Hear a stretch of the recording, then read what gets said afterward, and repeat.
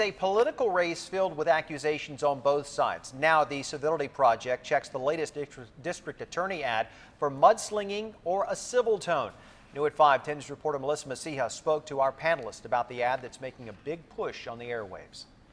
It's an ad paid for by the campaign of Robert Brewer, Bonnie Dumanis' main challenger for district attorney. Bonnie Dumanis says she knew nothing about one of the biggest campaign finance schemes in city history. The ad focuses on illegal contributions to Dumanis' campaign by a foreign national. Political analysts Carl Luna and John Dadian are part of the Civility Project, rating the tone and fairness of political ads.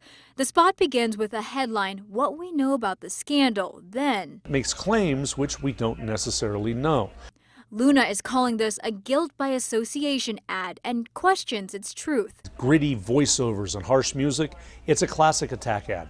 On the other hand, political analyst John Dadian said while the ad is tough, he believes it is true and fair. One of the main criteria that we look at to say is it true and is it fair is do they cite the sources, and they do in this case. Both panelists pointed out the ad uses Dumanis' own words. There is nothing that suggests that I've done anything wrong whatsoever. But as far as whether the ad is civil, this ad for district attorney is a fairly disappointing ad in my view because it is fairly uncivil. It's an attack ad.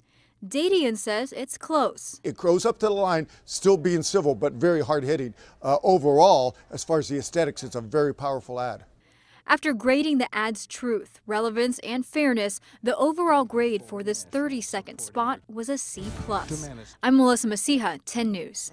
Recently, a formal ethics complaint has been filed with the state by a Brewer supporter. It says that Dumanis failed to report free meals from various organizations at different functions. Dumanis' spokesperson said that she attended numerous civic and charity events legally as district attorney.